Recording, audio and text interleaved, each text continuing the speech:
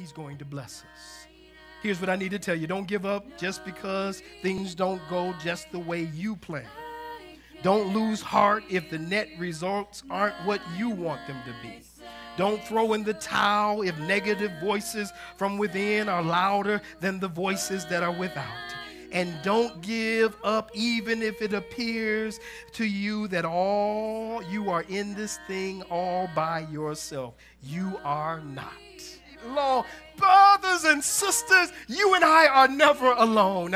I don't care what ministry you are involved in. I don't care if you can't get but one person, and that person may be your spouse. You are not in it by yourself. God is with you. He's been keeping watch over you all night long.